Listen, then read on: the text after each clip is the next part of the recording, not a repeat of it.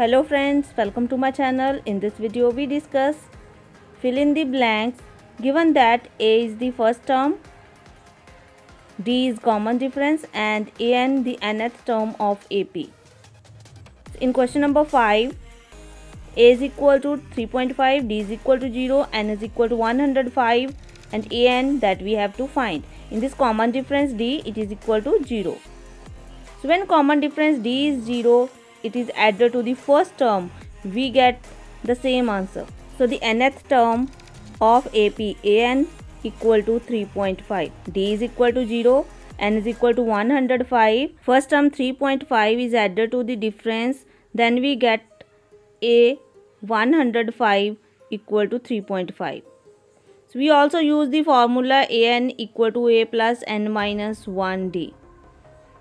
AN that we have to find, A is first term, it is 3.5 plus N minus 1, N is equal to 105 minus 1, D is common difference, it is 0.